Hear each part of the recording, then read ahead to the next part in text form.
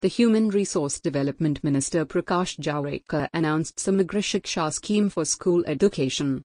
The scheme focuses on improving quality of education, enhancing the learning outcomes and using technology to empower children and teachers. हमने सर्व शिक्षा अभियान के 25 साल होने के बाद अटल जी ने शुरू किया था और उसके बाद अब इसका हमने नया रूप दिया है समग्र शिक्षा। और समग्र शिक्षा में पूर्व प्राथमिक शिक्षा से लेकर 12वीं तक का एक साथ विचार कर रहे हैं और उसमें बहुत नए आयाम जोड़े हैं।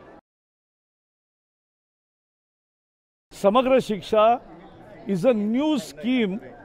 It doesn't only brings in सर्व शिक्षा अभियान, राष्ट्रीय माध्यमिक शिक्षा अभियान and teacher education together.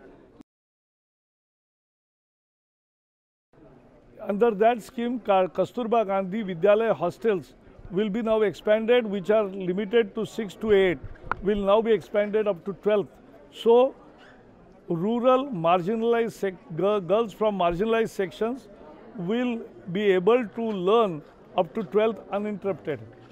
Then there will be a special initiative for sports, and for 11,50,000 schools, we will grant from 5,000 rupees to 25,000 rupees per year per school for purchasing sports equipment and creating a sports environment.